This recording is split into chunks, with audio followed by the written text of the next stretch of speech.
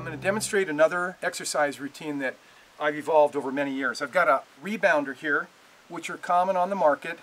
This is a very good one, and it's got a lot of give, a lot of yield to it. So here's the exercise.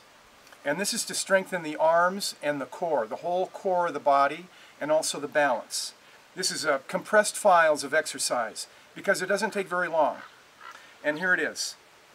You get a nice smooth rhythm. Now you notice that you automatically shift your weight from leg to leg as you're moving the dumbbells. It's a very controlled move. But your whole body is activated. Everything is activated simultaneously. It's a core builder. I can feel it through my whole body. So I do about 20 of those. So that's about 10 for each arm.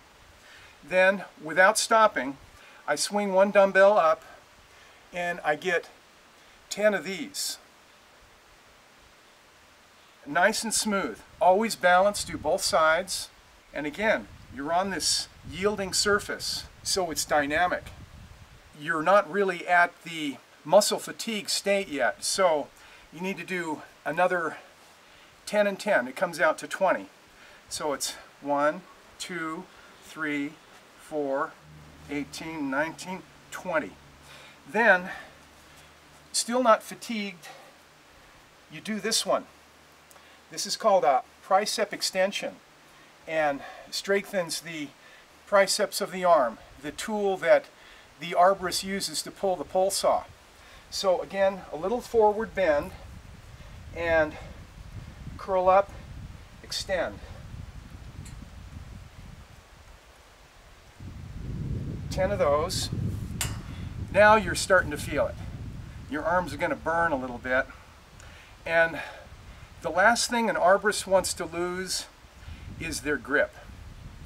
So here's the grip move. You've already exercised your arms. You've got a little bit of a burn. And then the only precaution is don't drop one of these on your foot. But you can open your hand a little and curl. Open, curl. 3, 4. There we go. Now you're feeling a little bit of a burn. And that's the point. For the body to get stronger, for the muscles to get stronger, you have to take them up to a point of fatigue, not a point of pain or suffering or injury, but to a point that you've really worked those muscles, you've told them you're going to demand this strength out of them, and then they respond. So you're sending a strong signal physically, mentally, to the whole body that this full strength is going to be demanded from time to time. And then the body will lay down the tissue, it'll lay down the strength, it'll build the tonus for that move if you ask it of it each day. And so that's my trick, is to do it every day. I try to never miss, and then you've built strength, you've signaled the body to be strong, and the body responds. We can't just exercise once in a while and expect the body to measure up to the demands. It's got to be a rhythm that is continuous and ongoing. We send the same signal every day, and then the body responds.